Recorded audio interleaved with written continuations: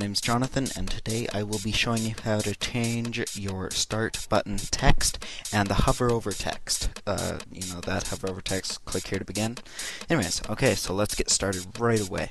First, go to Google and download Resource Hacker. Download that, easy enough to find, and then go back to Google and download Replacer. It's the first one that comes up. Download the stable version. Good, so you've got Resource Hacker and Replacer.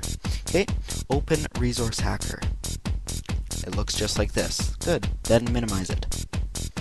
Then go to your old start button, start My Computer, your C drive, Windows, and then look around and find or type into the keyboard explorer.exe. You can see here I have explorer.exe and explorer1.exe. Everything I tell you to do, I will be using Explorer 1 because that's the one my computer uses, but you're going to be using Explorer, okay? Good. So drag explorer.exe to Resource Hacker. Good. Then expand string table, and then expand string table 37, and click 1033. Then you will see the text in line 578, start. Erase that text, leave the quotes there, and type in that blank space whatever you want. Popsicles rule.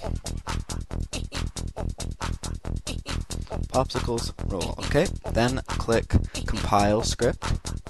Then minimize string table 37 and expand string table 34. Click 1033.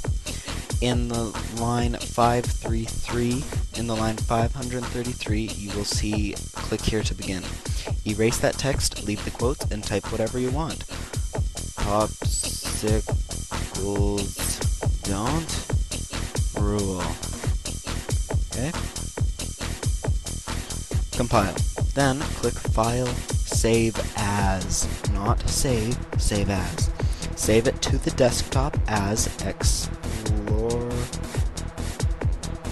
Just making sure Explorer.exe. Okay, Explorer.exe. Save.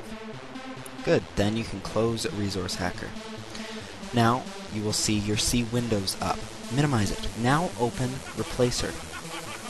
Let me just navigate to my Replacer. Open Replacer. Great. That black box comes up. Okay. So now drag Open C Windows again and drag Explorer.exe into Replacer. Then press Enter. Then it will say drag the replacement. So drag the one on the desktop into it, the one we edited, and click Enter. It warns you, it says, do you want to replace C Windows Explorer.exe with the one on the desktop? You click, or not click, you type Y for yes, and then press Enter.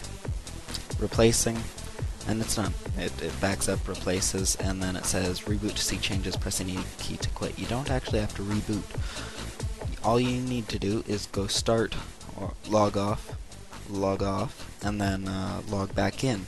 But because I'm using a screen recorder right now, I can't actually log off, so I'm going to simulate the log off process by doing it my way. Okay, so that's my log off. I've just logged off, and now I'm logging back in. Oh, look at that. Popsicles rule. You hover over it, popsicles don't rule. Isn't that amazing?